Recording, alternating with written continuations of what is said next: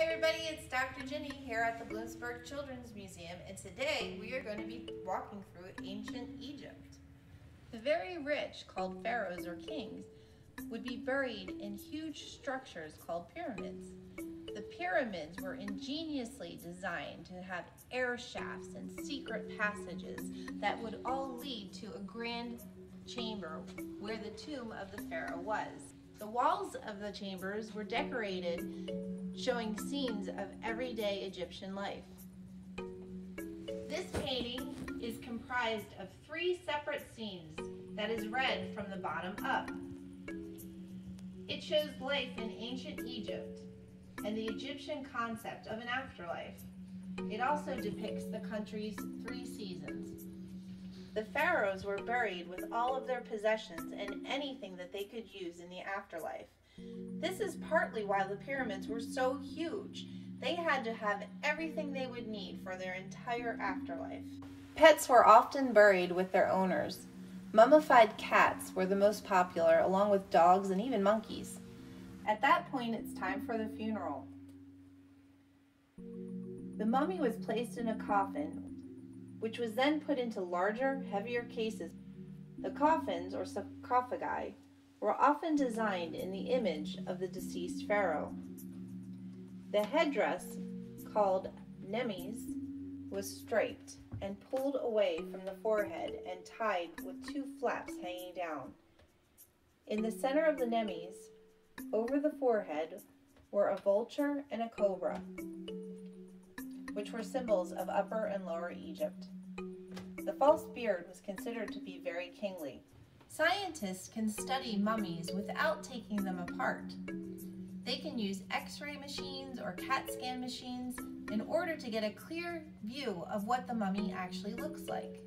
In fact, there were researchers in England who recently created a 3D image of a mummy's voice box. Then they were able to make the voice box actually speak. Here's a little video about that.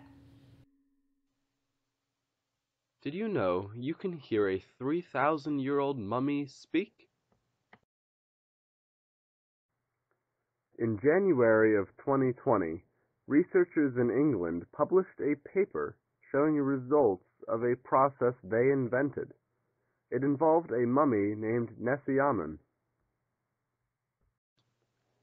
Nesyamun was an Egyptian priest who sang and chanted at the Karnak temple in Thebes.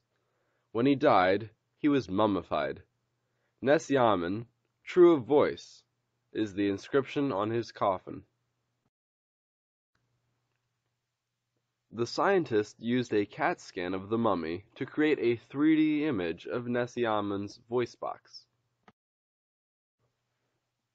The scientists then used 3D printing technology to create a replica of Nesyamun's voice box. The results were amazing. The scientists were able to make the 3D printed voice box speak.